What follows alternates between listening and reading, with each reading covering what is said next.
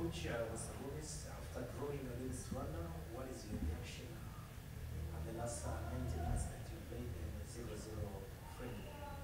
So if we cannot win, we don't have to lose. It is what we have done. We have a lot of trouble in the first half because of Mugisha and Mouire. They disturb our block a lot with their moving. So we correct the thing at the halftime. We change the system. We start with 4-1-4-1.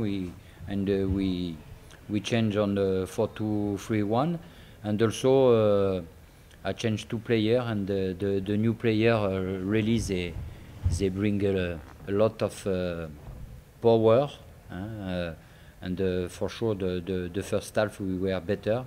We have some opportunity to counter attack, so we miss some chance. So the first half was for Rwanda, the second half for Botswana. I think we deserve this result. Talking about playing very well in the second half, was it your plan or was it change of plan? Yeah, you know, every time we start a little bit slowly. We have some difficulty to enter on the match, and we need to correct that.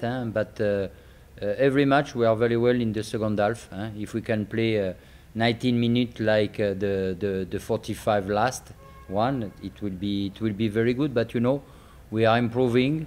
We learn to not to lose. It's very important, and to stay in the positive dynamic. Congratulations to Rwanda. I know, I understand very well now why Rwanda Amavubi won against South Africa and make a draw against Senegal, because you really have a very good team with a very good attacker. Congratulations, but we are improving. We are in progress. Botswana, I'm very proud of my player because they fight and they finish the match better than Amavubi and than Rwanda.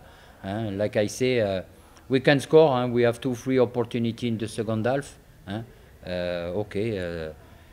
Football sometimes is like this, but I appreciate the reaction of my player in the second half. We were a little bit tough in the changing room during the half time, and really they raised their level. And like I say every time, I'm very proud to be the coach of the Zebra of Botswana.